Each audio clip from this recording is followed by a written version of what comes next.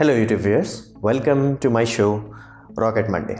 In today's episode we're gonna take a look at the new player that has re-emerged in our market, that is Virgin Galactic. So let's dive right into it.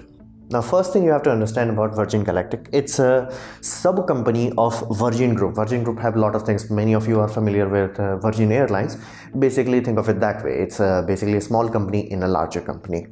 Now this whole idea of space tourism is a dream of Richard Branson. It's basically Elon Musk. Now this is an old company. To be frank, it was created in 2004. Basically before SpaceX became prominent. Now, to give you a context of it, what kind of history we are talking about here is that they're not targeting for satellites, they're not targeting for space, they're targeting for tourism. So to make their dreams more attainable, what they did is basically they are targeting what we call suborbital flights. Basically they're going like this. They're not orbiting Earth, they simply go and they come down. Basically it's a ballistic trajectory, it's not an orbital trajectory. So, and it does not even cross properly that 100 kilometer mark. They are trying to cross upwards of 120. They can do it, it's just they haven't done it properly yet. So that's their target. Do not expect that their vehicle will carry you to orbit and put you in complete circular orbit and then bring you back. It will be only a very short while, a suborbital system. Now how they gonna achieve this is very simple. They're gonna have what we call air launched rocket. Basically, if you're familiar with rockets, you must be familiar with the fact that nozzles have what we call efficiency based on atmospheric pressure. So basically the nozzle that will work flawlessly in sea level will not work that well when you are at higher altitude. Now the nozzle that will work flawlessly in vacuum will not work that good in sea level. So there is generally engineers come up with a compromise, or they end up creating what we call stages. So this is equivalent of that. Instead of having first rocket stage, it has first aircraft stage. Now this aircraft is a simple aircraft, obviously modified. It goes up to 50,000 feet or whatever they can manage. Basically they want to send it as fast, as high up as possible. Be mindful, subsonic, it's not a supersonic system. Height can be adjusted, but they cannot go supersonic. This craft is not designed for supersonic shock waves. So this is basically like the first stage of the rocket. Now they take off from a runway like any aircraft. They run on completely independent system. That's why I'm calling this a stage. It's not a complete system, it's a completely different stage. Then they fire their rockets. Now if you want to get a context of this, what I'm showing you here, it's basically Spaceship 1. Now this was completed in 20 May 2003. So if you're like, okay, that's a long back, well yes, it's an old system. So how does this whole magical things work? Now if you are familiar with a liquid fueled rocket, you must be familiar with the fact that they don't like to be basically shaken around. So how you gonna have a rocket that is going from basically horizontal to vertical?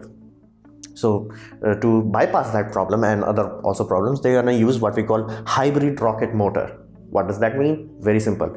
Take space shuttle and mix it together. Now space shuttle have both engines. Basically it has liquid engines, that is called space shuttle main engine, and then it has solid booster. So you take the solid booster, and instead of providing it its own inbuilt oxygen, like the powder that is used in solid rocket motors are generally containing oxygen itself. They are removing that oxygen. It's like, okay, just put the fuel aspect of it and let's remove the oxidizer so they can control it. So they are getting best of both worlds.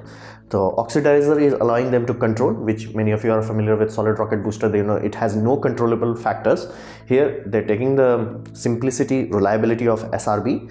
They're putting the SRB, then they are putting the liquid fuel. Now in earlier days, the fuel, basically the oxidizer was nitrous oxide. Why? It's non-cryogenic. It does not give you the best specific impulse, but it is very good. Non-cryogenic simply means you can store it in a normal tank, and it does give you a tangible performance. So early stages use that. So this rocket engine that you are seeing, basically think of it that way. It has a SRB here. Now SRB will not burn. Normal SRB will burn itself. This will not burn because it has a two-part system. So SRB is in the this assembly, and then there is a fuel tank. The fuel tank is generally either liquid oxygen or nitrous oxide. For higher performance, they are going for liquid oxygen. So this liquid oxygen goes there, oxidizes the fuel, solid fuel that is there, and boom, you got your rocket. This simplifies their operation, gives them control, is cheaper than completely, you know, they don't have to have fancy turbocharger and expensive things like that. So this is cheaper. This is, I told you, like best of both worlds. However, be mindful, this is the reason why they can't go full orbital. This is not a very powerful system. This is not like, you know, a Raptor engine or like, you know, Vulcan engines. This is a puny engine comparatively speaking.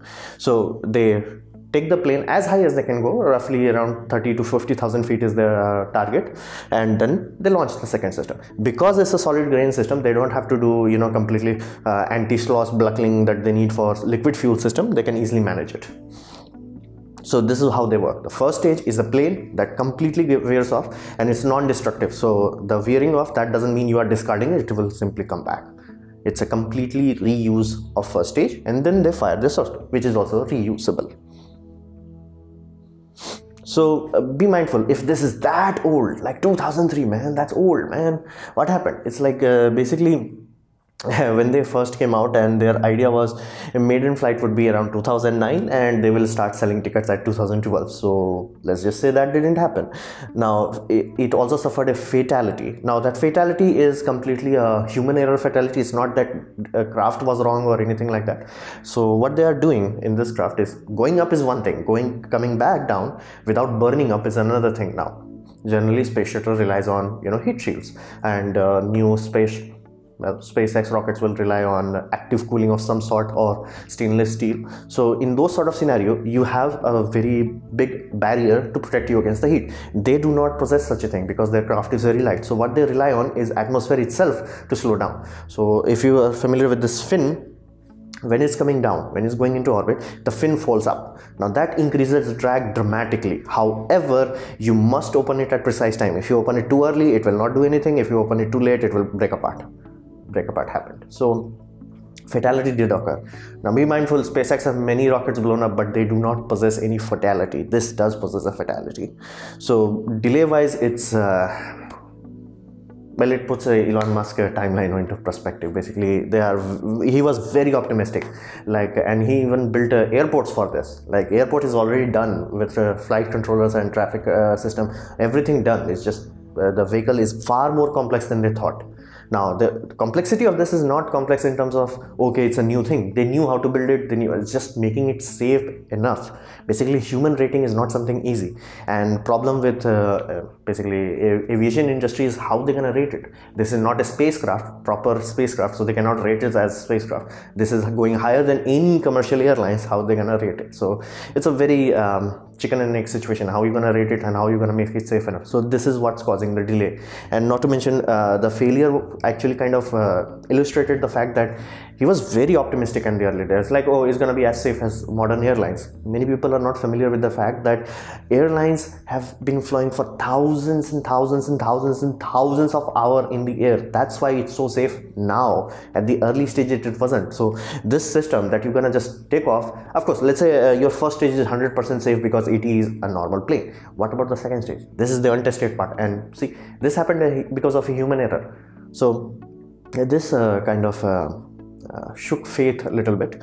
And be mindful, he many times have said that he wanted to be like Elon Musk, but that dream came to be true. So what we can expect in the future. Now be mindful, when they originally intended, this is the Virgin Spaceship 2, basically the Spaceship 1 went to the space, but it was only for one person. They want to send upwards of 8 people, 2 pilots and 6 passengers. So they have a bigger craft, which is this, and they're gonna send it to as high as they can send it, and then launch the second stage, which will take you to space. Now this whole idea at the early stages was mind-boggling. However, today it's not so, simply because if they had delivered on their proper timeline, they would have been like leaps and bounds ahead of everyone. However, today they have a big competitor, what we call Blue Origin, because it's both of them are providing the same service. I'm not going into SpaceX because SpaceX is not targeting what we call cheap space access. They can sell you access to the moon, but that's expensive. So this is kind of medium tier. This is something that most people should be able to afford. Who can afford to go to Europe for vacation, they should be able to afford this. So now that you have 2 competition. Now this system is much simpler. This has progressed like phenomenally well, and it hasn't had any crashes or things of that nature. So, and not to mention the engines that they are using have been clarified for military projects. So this is progressing very well. So these two are competing directly head to head, and there are some other companies that may be coming up. I have heard rumors about them, but I cannot be certain about them.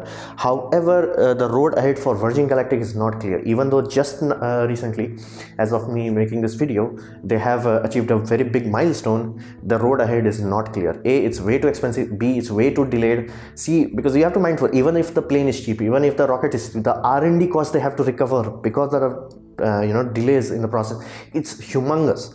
So that cost is the problem for them, not the craft is relatively cheap, but the R&D cost of decades that have went into it, it's expensive. So now, however, Blue Origin is also suffering through some setbacks simply because Jeff Bezos is getting the divorce. And be mindful, Blue Origin was Jeff Bezos' personal project, so to say. Now it does have what you call financial balancing system, so it's not like one person fails and it goes down, but it is relying on that. It's like it's early stage of SpaceX, where if Elon Musk died at that time, the SpaceX would have collapsed. It's like that. So the current estimates are like Jeff Bezos should lose around $4 billion because of the divorce. So let's see how it affects it, because it's not going to affect Amazon. Amazon have failsafe on top of failsafe on top of failsafe. This was a passion project. So how Blue Origin comes at the other end, maybe they will rush this project because this can give them what you call revenue source very quickly. This is a very quick, simple solution for them. So the road ahead is not easy. Let's just put it that way. So would I put my money on Virgin Galactic? No. It's way too late for now, because like, what are you offering? Like, this is a quick, simple system. This is a very complex system, and it is so expensive, not because this plane is expensive, plane that can be mass produced, but the fact that they had spent 10, 12, 30 years of like R&D going over, who's gonna pay for that? So as of now, as I'm talking to you, I am not very optimistic for Virgin Galactic, but I would like them to, succeed, because the more competition, better the pricing for us. So this was my presentation on Virgin Galactic. I hope you liked it or learned from it. In that case, please leave a like. If you didn't, don't worry about it. You can dislike it. I would urge you to leave a comment on my video, and please subscribe. Press the bell icon if you're free. And as always, thanks for watching.